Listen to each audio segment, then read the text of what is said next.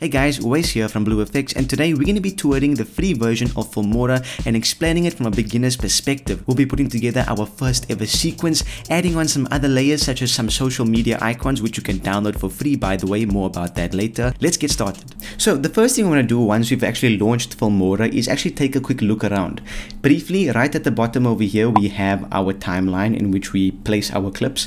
Over here in the top right we have our window where we view our clips, and on the left we have our controls where we control our videos that we've imported, as well as our effects and our tools and things like that. So to get started, we actually want to import some media. So to do that, let's just double click over here, and then we'll go and navigate to the place where we saved our video and select it.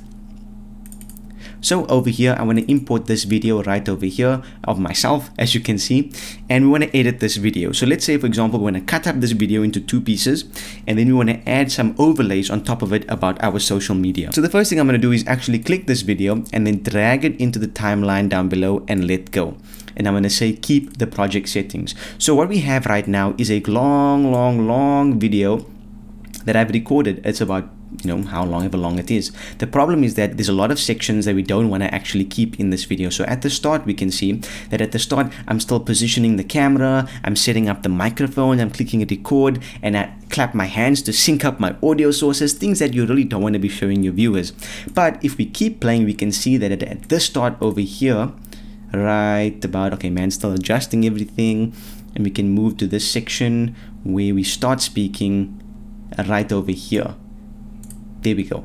So if I move right to that spot where I'm just about to start speaking, I can actually click cut over here by just clicking the scissors, and it completely cuts the file into 2. What then I can do is select the first half and just press delete on my keyboard and delete it. And actually Filmora is really clever because it fills that gap for you really quickly. So now if we start playing our clip, it starts from the section immediately where I'm speaking, and we've gotten rid of all of that nonsense where I'm setting up the camera and fidgeting around my desk that your viewers don't want to be watching. So the next thing we want to do is actually make sure that our video contains everything that we want it to, because while we're recording we make mistakes. So let's play throughout the video slowly, and we can see until I stop speaking.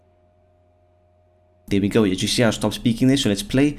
There, I stopped speaking right there, and there's a little bit of dead space after that. So let's click cut once again, and then we'll keep playing, and I started speaking there again. We can also use the frame by frame controls over here to go frame by frame, and I started speaking once again here.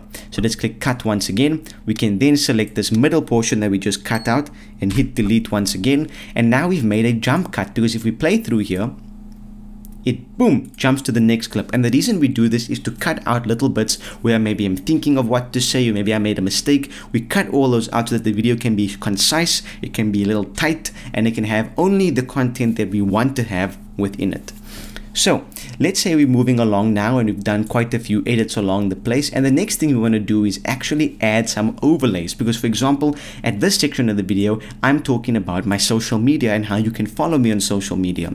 So what I want to do is actually add some social media icons. Now this could be images, it could be another video, and because Filmora allows you to stack videos on top of one another, you can have videos playing at the same time. So at BlueFx we've created a free social media icons pack, which is really simple and easy to use. It can be found in the first line of the description down below.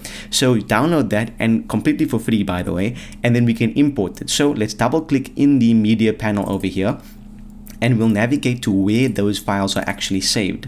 I'm going to import the MOV files, and let's say I'm talking about my Instagram. So we'll import that file. It has a transparent background, which means that when I drag it in above my video clip onto a separate video layer, it's dragged in and there's no background of it, which means that I can actually position it wherever I want in the frame on top of my video without covering up my video. So with that clip selected, let's then select it in the project, in the viewer window, and then we can just resize it over here and put it right here in the corner, because I'm talking about Instagram at that point. And if we play back, immediately we have this really neat animation of Instagram. But as you can see, editing is a flowy process. A flowy is not a word, but I just made it up. We run into problems as we edit, and we fix them as we go along. So for example, I've realized that while I'm watching this clip, this Instagram logo pops in and there's a dark line or a harsh line at the bottom. So the best place to actually position this logo would be at the edge of the frame where that line just blends in. Let me show you what I'm talking about.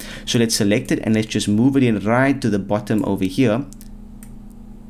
And like that, it almost as if it comes out of the bottom of the screen. And that's the beauty about editing. You can fix things and create things as you go along. So what this clip is actually missing over here, I have my video, I've cut it into 2 pieces, I've added an Instagram overlay, but I don't have some music. So if we want to add some music, let's double click in the import tab once again, and let's navigate to a nice song. So I have this song over here called A Rose, and it's a single that I downloaded from audio.com, which is one of the websites that we talked about in our best place to get music for YouTubers video, which I'll link on screen right now. Check out that video out, it's really cool. If you want to add this, it's really simple. All you have to do is drag it to one of the audio layers at the bottom, and automatically we have a song playing here. And the way you adjust this song's volume is by dragging this little line here up and down. So we can drag it really soft just to have the video playing softly in the background so that it's not overwhelming the audio of me speaking in this clip. And right, just like that, you've created an edit already. I mean, there are lots of other things you can go into. For example, in Wondershare Filmora, there's a bunch of different transitions, and there's effects and split screen and titles that you can do. We are going to be coming out with a video all about transitions and titles and how to animate them within this program. So definitely stay tuned for that. But as far as this goes, this is all you need to know as a beginner. So let's recap really quickly. What we have to do in order to start editing is to import media in the media panel, and we do that by right-clicking and then navigating to the file and selecting it. If we want to use a particular video or an overlay or an image or a music file or anything, to use it, all we need to do is click it and drag it into our timeline, and it actually will become there. It'll be in the timeline right there.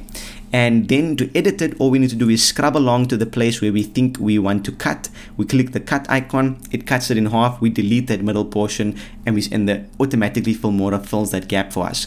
If we want to add music, we just drag it below in one of these music tabs over here, and we can stack multiple music layers to create a full sound scheme and multiple video layers to create a full video scheme. If we want to create an overlay, we can just make sure we download files that have a transparent background, and we can add it on top of the video, just like these social media icons that are free to download from BlueFx. We can select the clip and we can adjust it, and this goes, by the way, for our main clip as well, because if I select my main video, I can also zoom that in and reposition it if I want maybe more of a zoomed in look. And we've also learned how to create a jump cut, all of that under 10 minutes. So if you guys are enjoying this, and if you guys are following along, if you're not, ask questions down below. I'll be there, and all the guys over at BlueFx will be ready to respond to any of your questions to help you along your video editing journey.